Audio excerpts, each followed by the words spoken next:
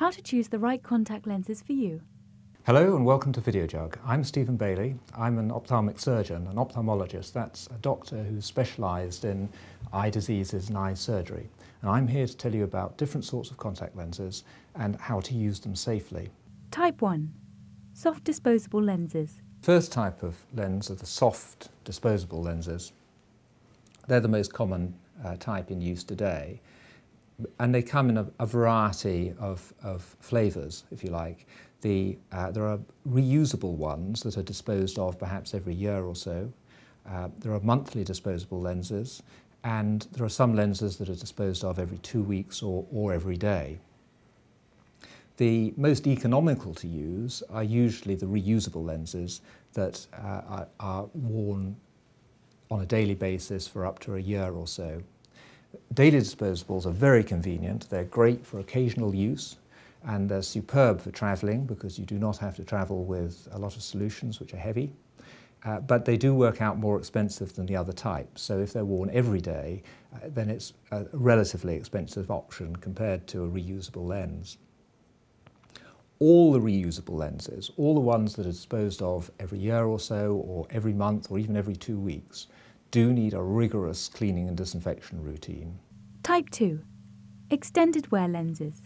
The second type of contact lenses are soft lenses again, but instead of being worn just for the day and being taken out in the evening with no overnight wear, they're intended for continuous wear, day and night, for a variable period, usually up to about a month, when they're replaced.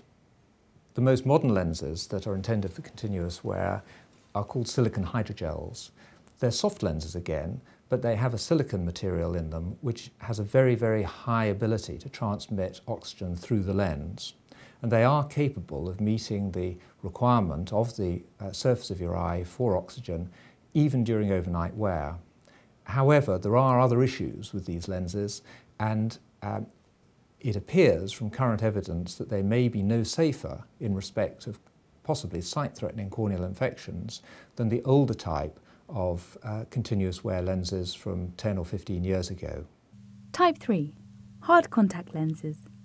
They were originally the first sort of contact lenses, way back in the 50s and 60s. But they've largely now been supplanted by more modern materials. The problem with Perspex lenses was that they didn't allow any oxygen through the lens itself.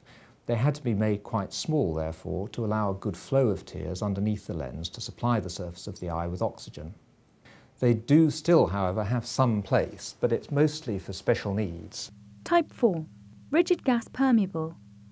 They look rather like the hard lenses from decades ago, although they're usually slightly bigger. The difference is that they're made of a material that allows oxygen to diffuse actually through the chemical matrix of the lens.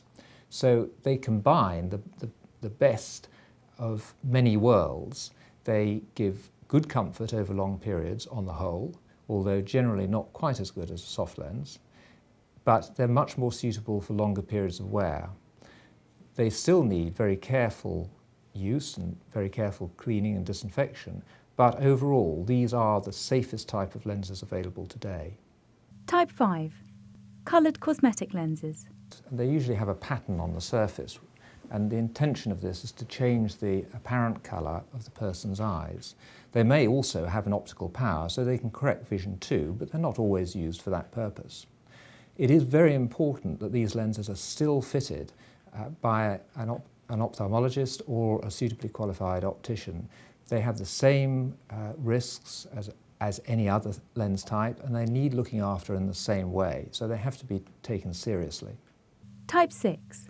Custom lenses. These lenses fall into several different groups. So there are custom soft lenses for treating high degrees of astigmatism, or sometimes they're used for treating or correcting the vision in medical conditions such as keratoconus.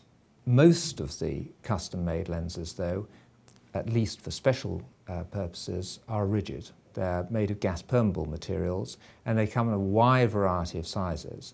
And these are lenses that are used again for conditions of the cornea like keratoconus, or after some operations on the eye like corneal grafts. Finally, there's a group of lenses that are used mostly for medical purposes. and the intention is often to disguise a disfigured eye. These lenses are mostly custom made and many are hand painted to match the fellow eye. Good, well now you're able to go out and enjoy using your contact lenses. But do remember, always take the advice of your contact lens practitioner and do attend for regular checkups every year.